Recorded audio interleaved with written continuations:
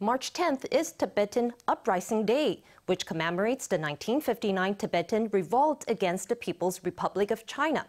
Ahead of the revolt's 64th anniversary next Friday, Tibetans in Taiwan and human rights groups called on Taiwan to continue supporting Tibetans, Uyghurs and Hong Kongers. Let's hear from a representative.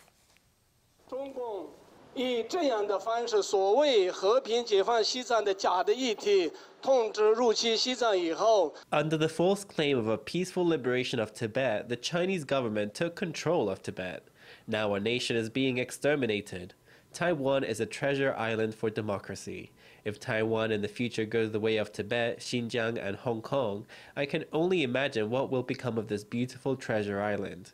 So as we remember the Tibetan Uprising, we must learn from history. We must all protect ourselves so that similar things don't happen to this democratic island.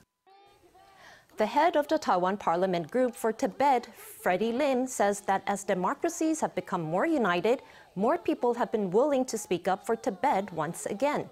He said he hoped the people of Taiwan would do so too. A rally for Tibet will be held on Sunday in Taipei, starting from the MRT's Zhongxiao Fuxing station and ending at Taipei 101.